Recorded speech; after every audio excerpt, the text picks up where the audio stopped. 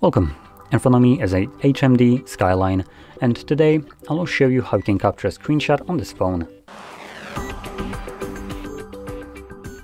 So to get started, you will want to open up content that you wish to capture. For me, that is going to be the home screen that is right now visible. Just make sure whatever you want to capture is visible on your screen. Once that is the case, hold the power button and volume down at the same time. You'll have the sound along with the pop-up with share and edit options, and after a moment this will disappear. There we go. Once it disappears, you can find the actual screenshot in your Photos application. Disregard this. So by default you would be located in the Photos tab.